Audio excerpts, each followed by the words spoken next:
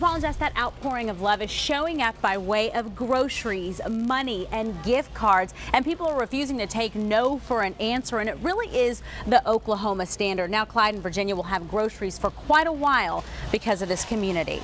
It's just awesome, and it's hard to take, you know, because we don't normally do that. But the response has been so nonstop that they decided maybe they should. I discussed it with Clyde, and he says, honey, if you don't take it, then they're going to miss their blessing. I believe that we not only are supposed to give blessings, but we're to receive them gracefully. Those blessings given after many heard their story. Someone bought goods at their garage sale with these 20s, $40 in counterfeit cash. After that, calls rolled in. That's just a small list of all the people who want to help.